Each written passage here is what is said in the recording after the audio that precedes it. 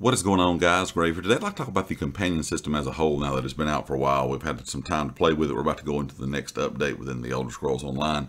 And I feel that the companion system was a bit lackluster in some areas, and it was pretty decent in others. I think a lot of people in the community feel the same way from what I've read and heard kind of people talking about the companion system.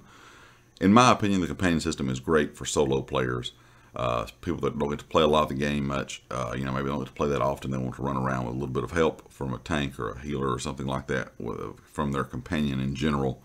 I think that is kind of what companions were tailored towards. You look at Skyrim, that is a solo style game.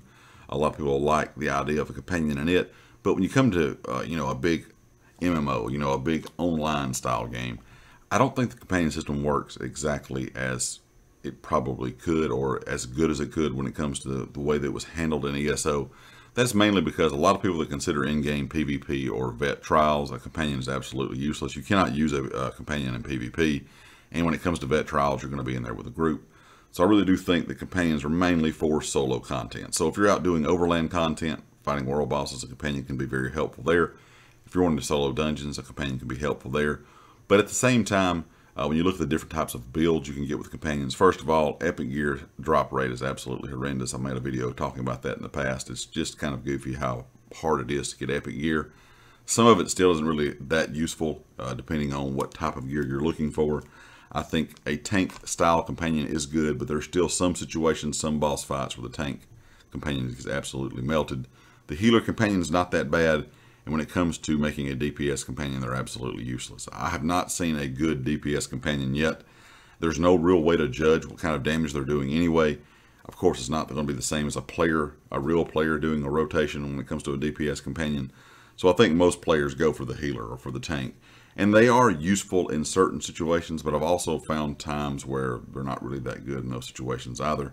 Like I said, the gear is just a pain to get, and I think a lot of people are kind of turned off by that.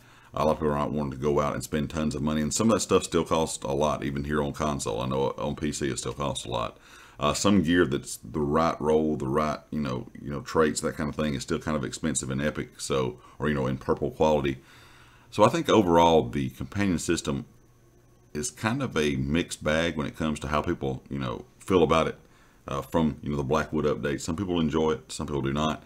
But I feel like overall it is a bit lacking. I think there could have been more done with it. I think the one thing that's kind of disappointing, if it is going to be tailored towards solo players, then why can't you take it in like a veteran Vatastron Hollows or veteran Maelstrom Arena? I think that's the places that some solo players could have found some real benefit from using a companion maybe.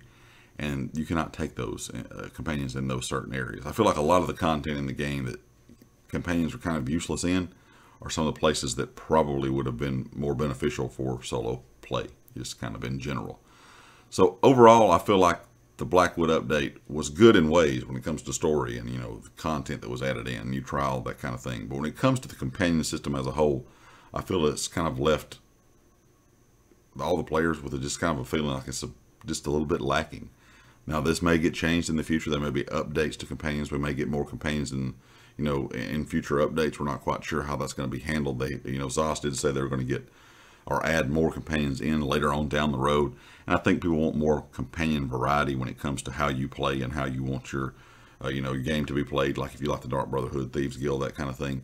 So hopefully in the future, companions will improve. We'll kind of have to wait and see. But leave me a comment, let me know your thoughts about the companion system in general. And of course, if you like the video, hit the like. If you haven't subscribed yet, please do so. And I'll catch you next time. Peace.